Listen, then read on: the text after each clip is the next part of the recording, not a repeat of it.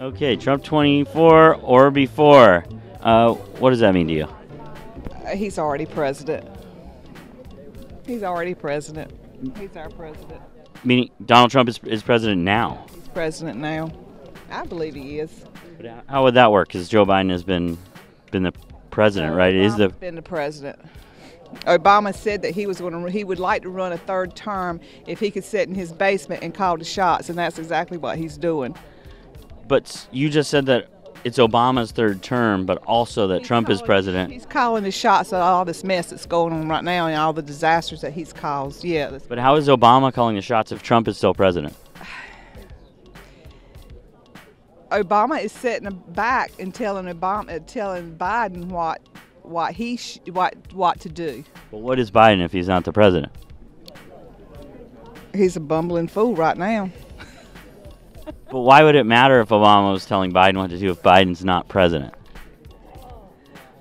Say that again. Why would it matter if Obama was telling Biden what to do if Biden wasn't president?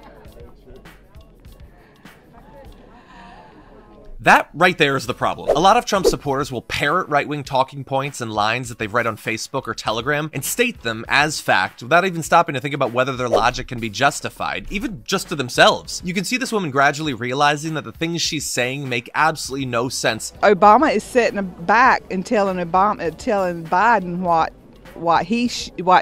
to do. And honestly, this is probably the first time anybody has seriously questioned her statements. Say that again. We're losing it. You know, everyone knows we're losing it. In what way? Can you define that, the losing it part? I mean, we have documentation on lying, cheating, stealing, molesting China Joe's son's laptop, right? The stripper humper. I don't know if I can say stripper humper, but I mean, it's on his laptop, right? Paybacks for the big guy.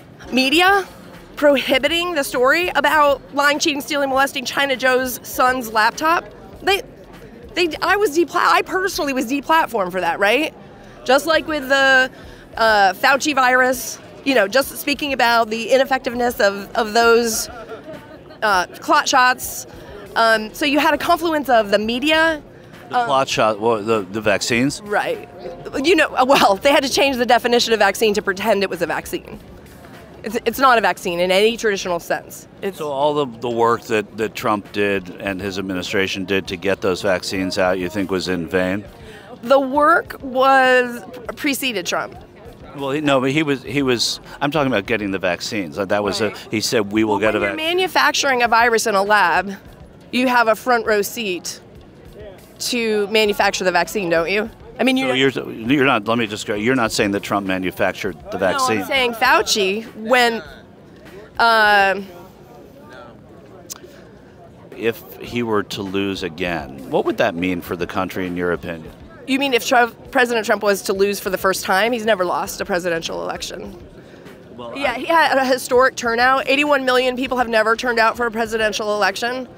You know they. I mean, were you up on election day? Were you up when they stopped counting, which has never happened before, until they calculated how many fake votes that were trucked in the middle of the night when they were pounding plywood over the counter windows that are mandated that you have observers, and they pounded plywood so the count couldn't be observed? But Trump still got the most votes of all time. That vegetable that was installed in the White House to be Barack Obama's third term can't fill a parking. Look at these people.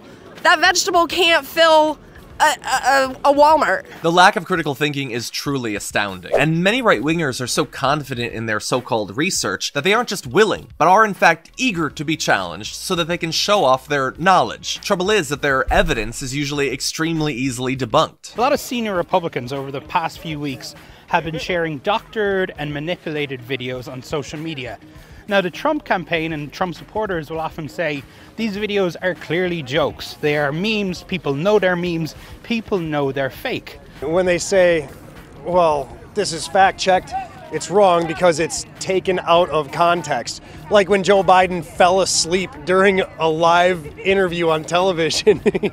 Claimed that he fell asleep. I think that was an edited one, right? I didn't think it was. It looked pretty live to me with no cuts in it. Is this the video that you were talking about? Could be, yeah. Biden falling. Should I watch it really quick? Sure. So This is Washington Post. So an article there is saying that it was faked, but it looked real, right? I mean, it looked real. Well, I mean,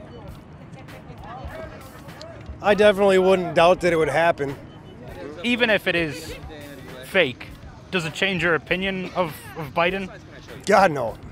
You got to sift through it. I missed that one, but it was a good laugh. A lot of people in the MAGA movement don't trust experts, and why would they? Right-wing media has been training them not to for decades, but they will trust something they hear at a bar or from a friend. In a way, it's a very human instinct to question people in authority and at the same time trust the people that we love, but it can lead folks down some insane rabbit holes. People don't like to be challenged, generally, and accepting that we're wrong will always be tougher than finding people who agree with us. And when Trump supporters are asked where they get their news from, the answers are depressingly predictable. You said you never watched the news before. Where do you get your news now? I watch Fox News, Newsmax. I refuse to watch other stations. I still watch the local news. Actually, 30 minutes in the morning, local news is all I ever watched in my whole life. Never voted in my life. But, you know, it's like, I think he's waking up America, and America is starting to realize, you know, we don't have free and fair elections. We're not being, the Justice Department ain't blind. You know, it's like they're indoctrinating our children, and so I think he's waking up America big time. Yeah. Which news do you watch now mostly? Now, I don't watch any of the news. Where do you get your... I go on Michael Knowles and iPods, and now I'm on Twitter with Carlson Tucker, you know, things like that. Well, you heard it here first. Carlson, Tucker, and iPods. I love vintage tech. But even for folks watching more traditional news, with outlets getting increasingly desperate to draw viewership, we're seeing less than morally sound decisions regarding journalistic integrity. It's a depressing fact that many people simply don't care whether the things they're being told are true, so long as they fit their worldview. Why would I follow people that throw rocks at me constantly because they don't agree with me?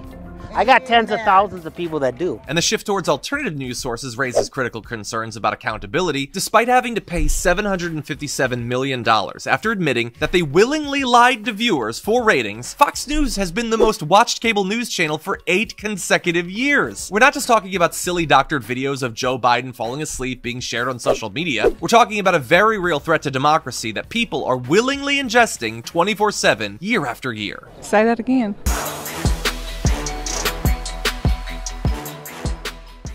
When you click the join button and become a Tier 2 member, you get access to all of our weekly top 10 lists. What are you waiting for?